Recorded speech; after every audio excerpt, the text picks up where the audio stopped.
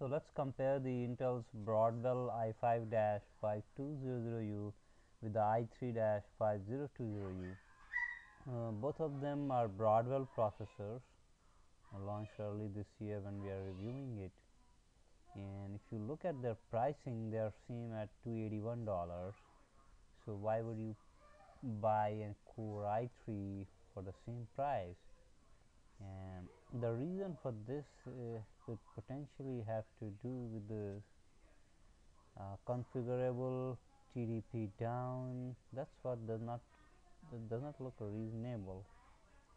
The one thing that's better in Core i5-5200 is that it supports the higher turbo. It does support the turbo clock frequency. It's not present in i3-5020U.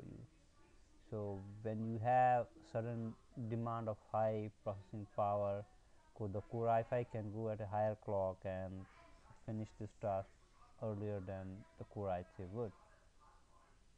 And it's also the advantage is it's also better configurable. TBP down, it can go down to 7.5 watt. It cannot go down below 10 watt in Core i3. The integrated graphics is also the same, and everything else looks same except for the support for the turbo boost in the Core i5. We have things like the same. So given the same pricing for a notebook, you might want to go with the Core i5-5200U in place of i3-5020U. You can also see that the benchmark is better for Core i5-5200U at 3509 compared to 3328 for i3-5020U.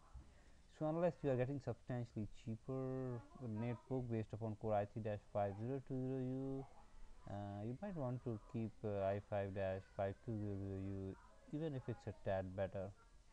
I hope this review is helpful. Thanks for taking a